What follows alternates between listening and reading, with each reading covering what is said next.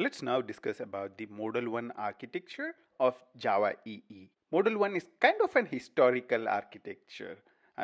This was an architecture which was used when Java EE came in for the first time.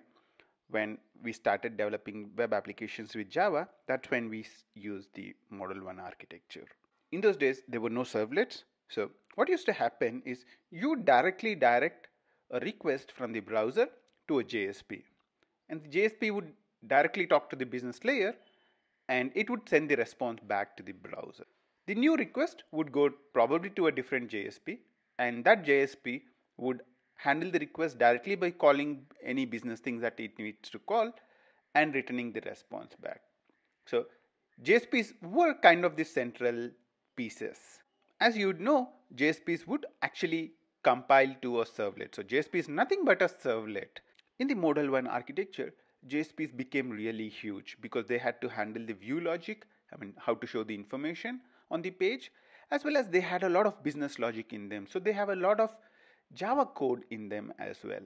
So therefore, these JSPs grew huge, and they became unmaintainable. I would really doubt if there are any Model 1 architecture applications which are running in production right now.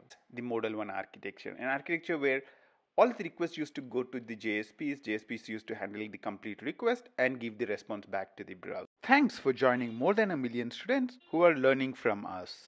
In 28 minutes, we defined a learning roadmap for Java and front-end developers. We created more than 25 courses covering all the topics that you are seeing on the screen. There are 4 things you can do to make best use of these courses. Number 1 is Udemy. You'll find a link in the description of the video to our Udemy profile. We are teaching a lot of courses on Udemy and most of them are free. Number 2, visit our website www.in28minutes.com. You'd find tons of information including how you can register for our trainings and the link to Udemy and our GitHub code as well. Number 3, visit our GitHub repository. With more than 20 repositories covering varied examples, it's a comprehensive source of information and code. Last but not the least, you'll find a set of discount codes for all our Udemy courses in the description as well. Feel free to use them.